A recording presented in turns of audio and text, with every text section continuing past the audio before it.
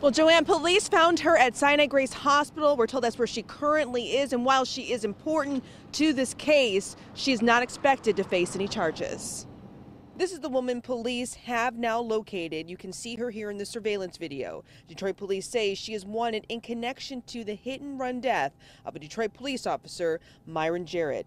Right now, Steve Gazina is in custody for the crime. Investigators believe this woman was with Gazina Friday when it happened.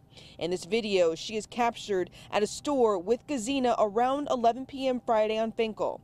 Gazina's relatives have been cooperating with police as investigators dig into the case.